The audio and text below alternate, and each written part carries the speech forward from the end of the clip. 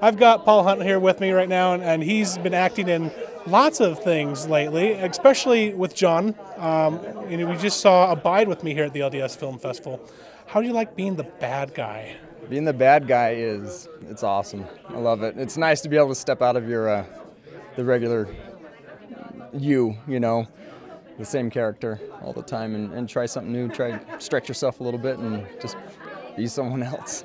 And how is it working with the same type of team over and over again? Do you guys have kind of like this bond that you could almost kind of foretell what they're going to start saying before you start having to do it? Almost, it's like you guys are able to get things done very quickly because you guys kind of been working together for so long. Yeah, it definitely helps. We've done so many projects together now. We know each other well. We've got a pretty good formula down on our productions. Which helps a lot with the speed of things, just getting a lot of stuff shot, within a day. This project that we did, sometimes we were just meeting for evenings, but we'd get, a couple scenes shot out in just, 2-3 hours, and. What's been your favorite role so far in the last, say, year or so in the last few projects you guys have been working on? I got to say Abide with Me. I mean, this last, like I said, it's fun to play the bad guy. It is. I mean, the other roles are fun, hero. Those are good. Those are fun. But just to step out and be mean once in a while, it's fun. We have a lot of actors watching this show, and they want to know, what is it that you do to prepare for a role and make it the best performance you can do? Wow.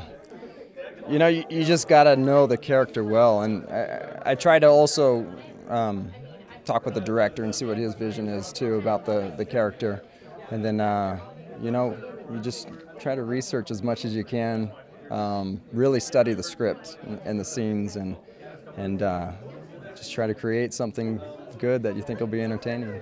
So just memorizing the lines and just spouting them off isn't good enough? No. I read through all the descriptions, and sometimes, the descriptions, sometimes you can think of something a little better, and you try it out, and if the director likes it, then they like it. If not, they tell you to do something else. But it's nice to just be creative, just try to create a real character, and just try things, just try out new things. Bin Laden is back. We and a few others are the only things standing between the people of Afghanistan and a zombie apocalypse. Someone's going to have to make a stand. Someone's going to have to say, enough.